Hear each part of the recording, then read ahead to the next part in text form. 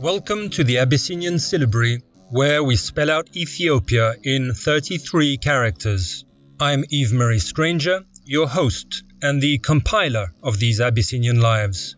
Nota bene, while any resemblance to actual countries, past or present, and to historical figures is not purely coincidental, this is a work of fiction. For a primer on these Ethiopian characters, newcomers may start with the prologue by Manuel de Goes. To order the book or a poster of the Abyssinian Syllabary, visit Ethiopia.com. That's UTHIOPIA.com.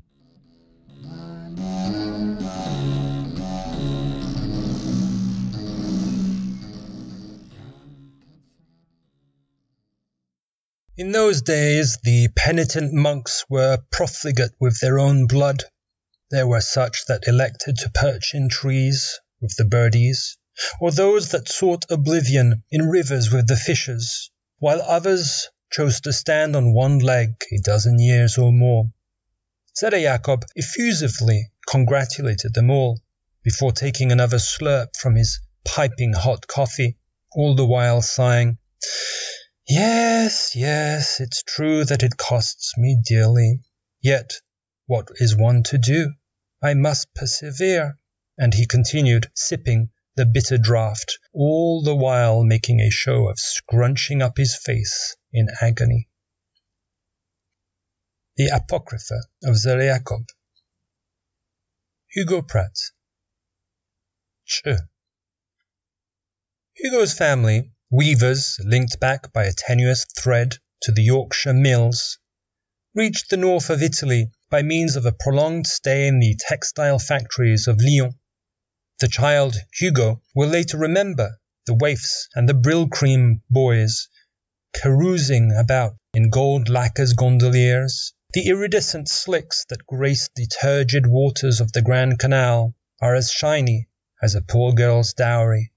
The family is granted Italian citizenship just in time to take part in the anachronistic episode, which will be called, for a very short time, Africa Orientale Italiana. Hugo's father is more Catholic than the Pope, and, seeking to demonstrate how Italian he is, volunteers for service in Abyssinia.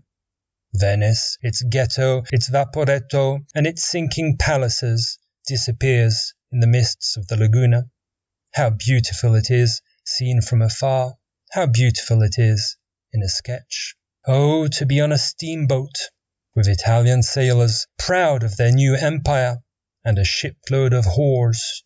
The Italian colonial authorities are upset by instances of fraternization between their troops and the natives.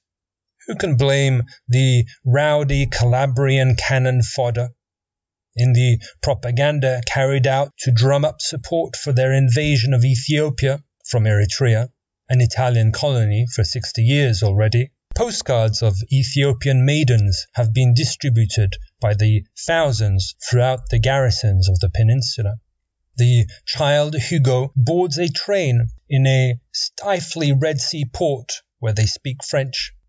As they chug deep into the desert, he sets his eyes on the Bedu that Rudyard Kipling called Fuzzy Wuzzy, and that Hugo himself will immortalize decades later, calling them Beni Amer.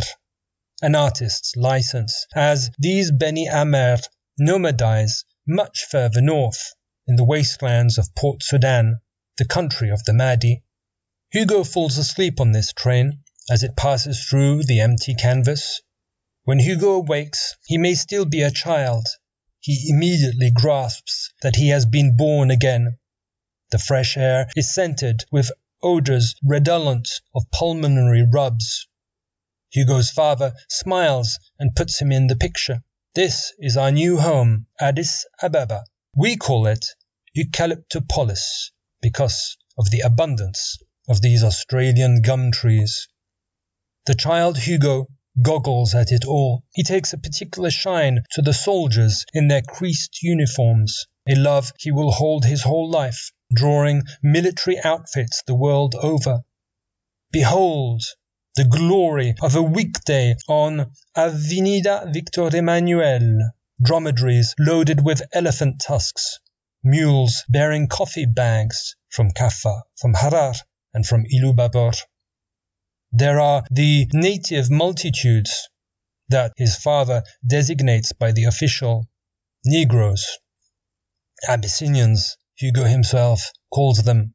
The barefoot priests, the beggars with their leprous stumps, the solemn majesty of the women, brown, black, golden, or coffee-coloured, their colour always set off by the white Nutella in which they drape themselves.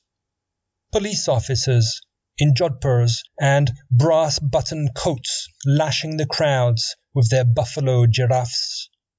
He who is tired of Addis is tired of life, Hugo's father remarks. A multitude of tongues and of mores. Afternoon tea will be taken in the bourgeois salon of an Amara nobleman, while the morning was spent with Gurage labourers applying paint to the palisade.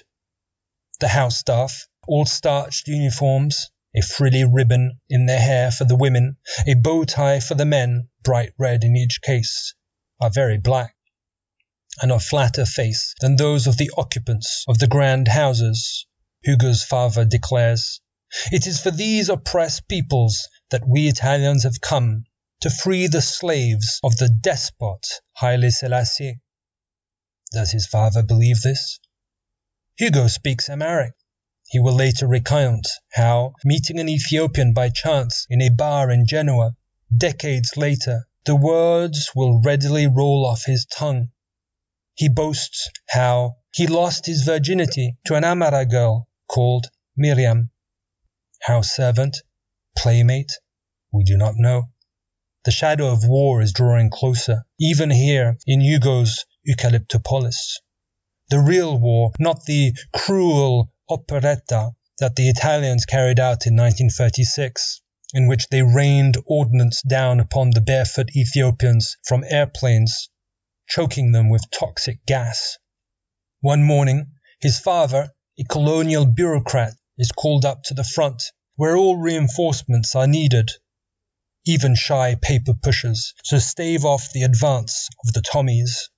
The father offers the child an illustrated version of Robert Louis Stevenson's Treasure Island, and imparts to Hugo as he walks out the door. You too, my son, one day you shall find your treasure island. It is the last time that Hugo will see his father. He will have his whole life to meditate upon these words, turning them over 1,000,000 times in his head. Is it a hidden message, or a meaningless phrase said without thinking? Hugo's father will die of malaria and is buried near the town of Harar. Then it is Hugo and the rest of his family who are interned in a British camp for civilians in the town of Diredawa.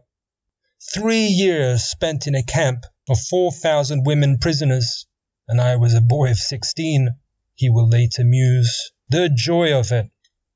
Finally, there comes the time to leave, for good, the return to a Venice pullulating with GIs, and to the illustrious future that we know. Hugo travelled much, knew many women, and many more lands. There will even be an Ethiopian album one day outlining this phantasmagoric Abyssinia that will abide in him till the very end. Hugo, the thrill-seeker, reposes on a lake shore in Switzerland.